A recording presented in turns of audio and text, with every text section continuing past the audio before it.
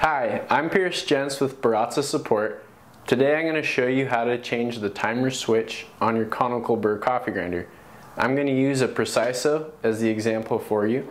If you're doing this on one of our other models, your adjustment ring will be a little different, but everything else will be the same. Let's begin.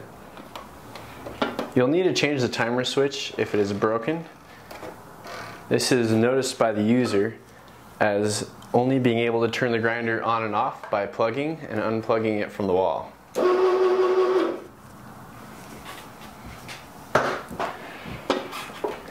I have a new timer switch and knob kit ordered from our parts store. Step one is going to be to remove your hopper,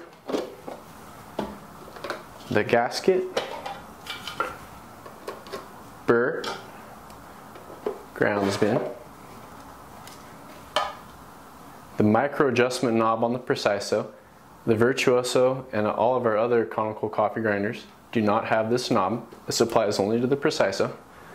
To remove it, press down on the black adjustment ring inside the grinder, right behind the micro adjustment knob. Use a flathead screwdriver underneath the knob and pry it up and off. It will probably go shooting way off, so make sure the area around you is clean enough to be able to locate it.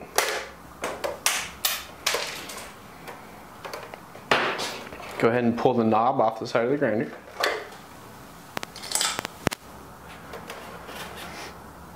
Next, we're going to remove the case of the grinder.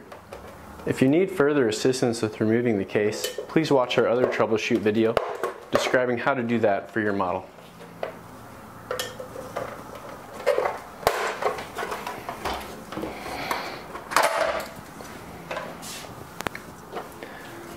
Once the case is removed, rotate your micro adjustment arm clockwise until it stops, and then you can lift the adjustment ring off of your grinder. Take care not to lose the small spring-loaded detent that provides the clicking sound when you adjust your grind. Lift the interlock switch off of the gearbox and let it dangle to the rear. We need to remove the gearbox and motor assembly from the chassis. There are 3 screws that secure it to the chassis.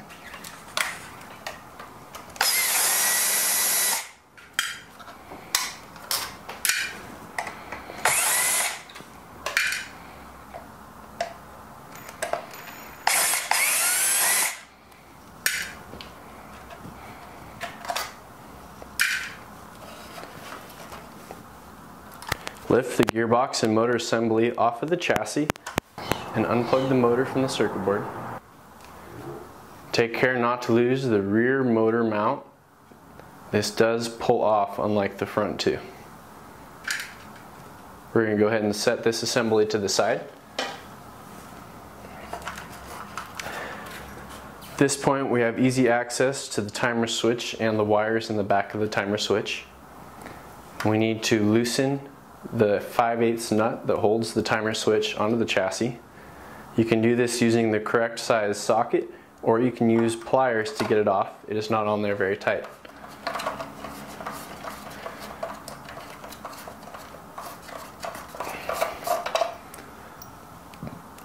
Once the nut is removed, take your flathead screwdriver and pry between the switch and the chassis itself. You'll need to do this on one side and then on the other to get the switch to come out.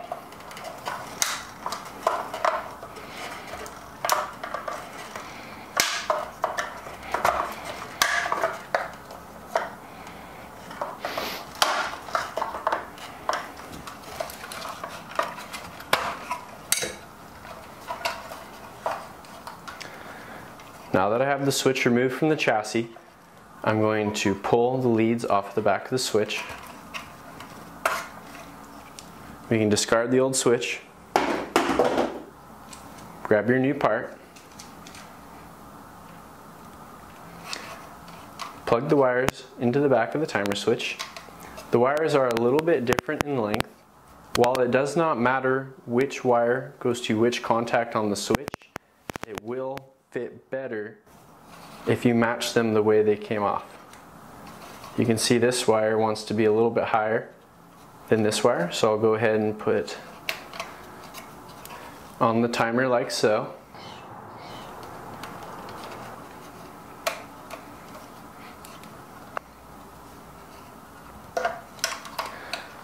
Press your new timer switch through the hole in the chassis.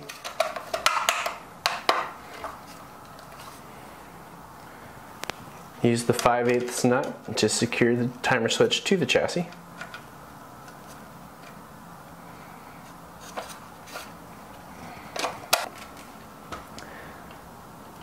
Grab your wiring loop in the back for the interlock switch and run it to the outside of the rear mount like so.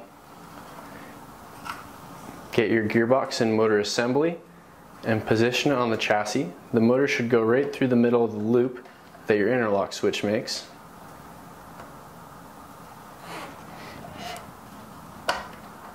When installing the gearbox and motor assembly, make sure your chute gasket stays in position and does not fall off. I find it helps to put my index finger through the hole in the chassis and into the chute to help guide it into proper position without the gasket getting pinched or lost. Check to make sure that the two wires from the front switch are routed to the inside of the motor mounts. They will route easily to the outside of the motor mounts, like so. However, when you go to install your case, it will get caught on this wire and you will have to take it apart to resolve this issue. So just take a second now to ensure both wires are ran to the inside of the screw mounts.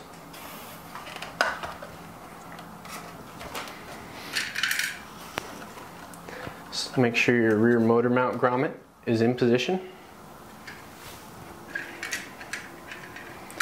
We're ready to put the 3 Phillips screws back on that secure the gearbox.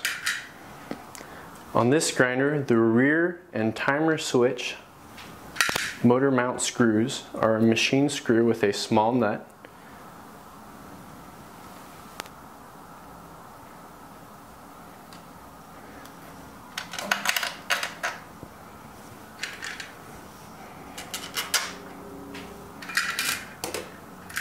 Whereas the one on the front left of the grinder is a plastic thread cutting screw. You may have 3 thread cutting screws instead of 2 machine screws and 1 thread cutting screw.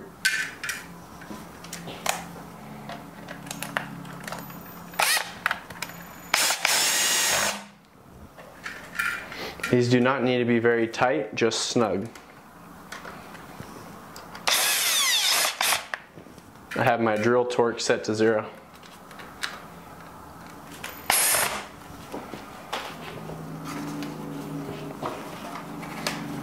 Before I forget, I'm going to go ahead and plug the motor back into the circuit board.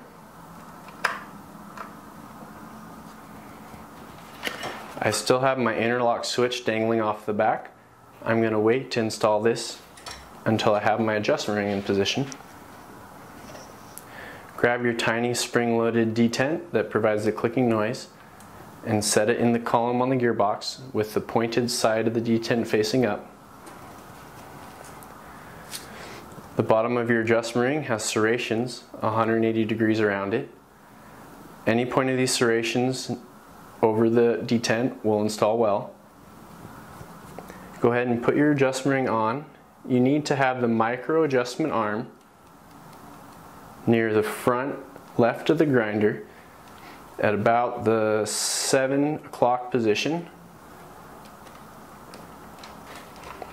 Press gently down on the adjustment ring and then pull the micro adjustment arm towards the front to engage it onto the grinder. At this point you should be able to pick the grinder up by your adjustment ring. If you need further assistance installing your adjustment ring, please reference our separate troubleshoot guide and video. Now that I have the adjustment ring in position, I can put the interlock switch back on top of the gearbox. At this point I have but one leftover part, the machine nut from the old timer switch. We can discard this.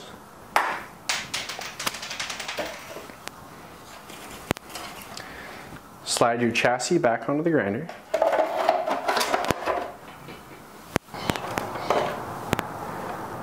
With the Preciso, we need to make sure that the micro adjustment arm rides in the slot You can see right now it doesn't want to go on because the arm is not well lined up with that slot.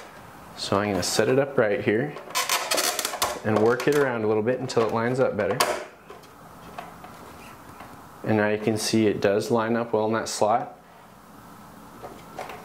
And the case is not yet all the way snapped on. Knowing that it is lined up on the slot, I can go ahead and snap the case all the way back on.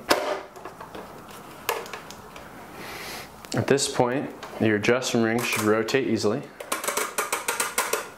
If it is not rotating easily, push down gently in the rear and it may pop down into a better position. Make sure your adjustment ring is rotated all the way counterclockwise, as it must be in this position for the burr or hopper to install. Install your burr, taking care to align the red mark near the front right of the grinder. Install the gasket.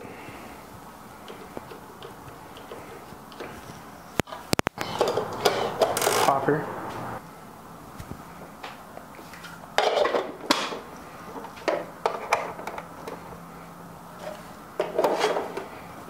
To install your micro adjustment button, you will be tempted to simply press it into place.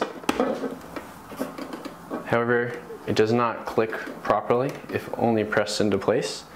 We need to use a thin item to support under the micro adjustment arm so we can press it on place better.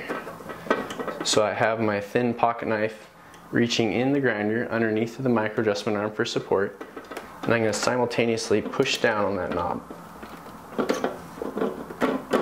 And now you can hear it adjusts more positively. At this point, your timer switch replacement is complete and you're ready to return to grinding.